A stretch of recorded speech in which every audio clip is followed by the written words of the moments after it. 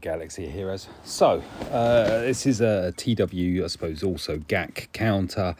This is my standard Ray counter, the one that I'm getting bored of using, but I have to use. The reason why I'm doing this one is because it's a slightly different comp. So what we've got there, if you see tank wise, is we have Holdo, but we also have Jedi Training Ray, who has the insight, which means that she can get foresight, and that can really start to mess things up. So as you see, as I started Holdo, it procced Holdo's taunt. I used the dispel from Brood Alpha. That enables Thrawn to then fracture Ray, and then we're just gonna basically go through and shock and fear as much as possible just to get them. I know I was under the impression that if you can get 2 into the yellow, it's even better than just 1, but I suppose, yeah, that seems quite logical. Anyway, we're going through. Yes, Ray, as you can see over there, has now cleansed, and she's calling in assists, and they are doing quite a bit of damage. There you go, to Brute. So this is like, okay, we need to be a bit gentle here. Fear, have another go.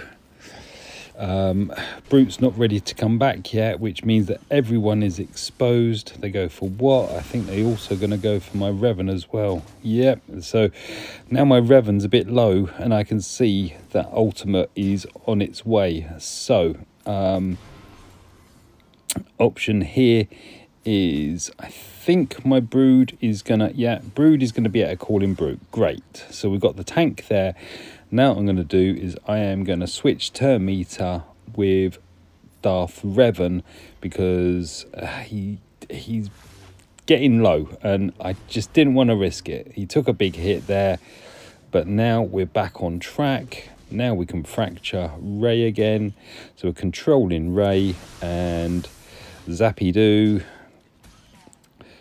Another go. We can slap the tank tech back onto Brute. Boom, she's gone. Yes. Right, so that's the kind of the main part of the job done now. Next part is just getting rid of the Chuckle Brothers. There goes one. The other one's got the you can't hit me crap on him, so we've got to wait for his turn meter to come round, and she's got the you can't hit me crap on her too. So basically we've just got to keep waiting, basic until their turn meter moves around, and then we can encourage them to leave the arena, or the hollow table, should we say. So let's encourage Ray to leave. Seriously? Right, there we are. Thrawn managed to do the deed, and the Geos finished it off. That's it. Good luck with your TWs.